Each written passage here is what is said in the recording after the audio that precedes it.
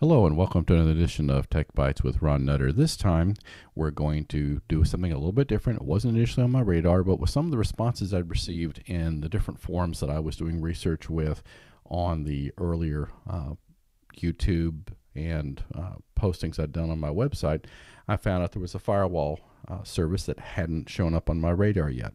And I decided to go ahead and get that one in at this point, out of fairness to the others who did point out that this was a better way of doing it. Well, it's a way of doing it. I was simply showing within Telnet and SSH there were ways of controlling within those services access control. And when it's just a single service, yeah, that's fine. That's probably the simplest way to go. But when you start targeting multiple services, or you want some granularity that they may not have as easily, then going in with something like UFW is definitely a way to go. So let's go ahead and we'll get logged in here. And you see I've already gotten this one SD card set up because it's got my standard banner that I like to use to remind me what that card is set up for. So we will go ahead and we will get the UFS, if I can type, installed. And it'll take it just a second to get in place here. My connection's running a little bit slow tonight, but hey, at least I have a connection, so that's nothing to worry about. It's already gotten it downloaded. It's doing the configuration process. And it's going to go through and set up a series of files to get things up and running. Not too big a deal. Actually, it's very straightforward with some of the other Linux services that I've dealt with over the past few years. This one actually makes it very enjoyable to work with because you don't have to learn a whole new syntax, at least not to the level that some systems like to have you jump through. And with any firewall, you may need to do things a little bit differently, and this is going to be very much of a learning process for me because I've worked with different firewalls over the years, but nothing that that I can't get past. I've done things like printing out the man page. I've looked for other references because some I've seen would reference commands that are not in the version I've got, and supposedly I've got the latest one. So, it's just going to be a process, and that'll be some of the postings I will do over the coming weeks to help you see different things that I found and maybe save you a little bit of hassle along the way.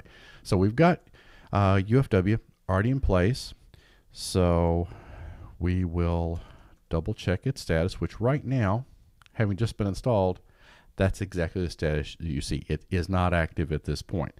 So what we're going to do is we're going to get a rule put in place to allow SSH but not allow anything else. So use our sudo command UFW allow from 192.168.0.140. If you give it just an IP address like you're seeing here, it's going to assume a host-only situation. It's only when you add a subnet mask after it that it knows that it's for a specific range. So that's something that's helpful to know. And then we'll go to any port and 22 for SSH. Now, something that you will want to do is turn on logging, which that is all we do is just sudo UFW logging. And by default, that will bring it up at a level of low, which for most things is fine because that's simply going to let you see when the firewall is denying traffic for a particular reason. When you're testing out a new rule, what I like to do is set it to a higher level so you can just kind of see the background, what's going on, and see when a rule is allowing something to pass, when it isn't. So in this case, for just the time being, we'll go ahead and set it to high. Okay, now that we've got that part done, let's go ahead and get UFW enabled.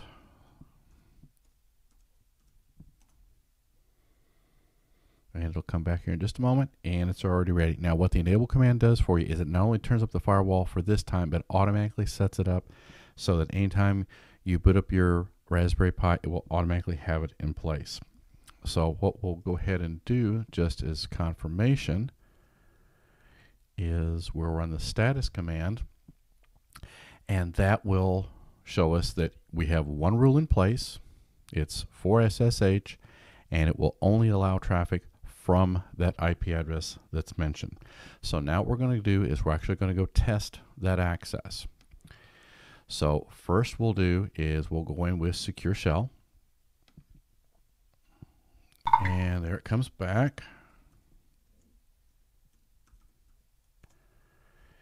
And we're up and running. So if we go through here and do a tail, which normally I use cat a lot, but in this case I'll use tail because it will read just the last few lines of the file.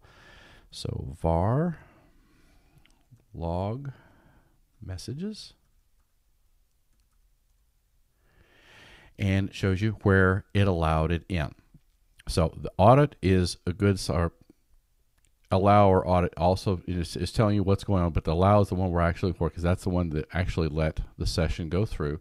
So now we will go through and properly terminate that session, and we'll go back in with Telnet, and it's thinking about it. So meanwhile, now what we can go do is we'll do another tail, and now you're seeing it block. So this is doing exactly what it should.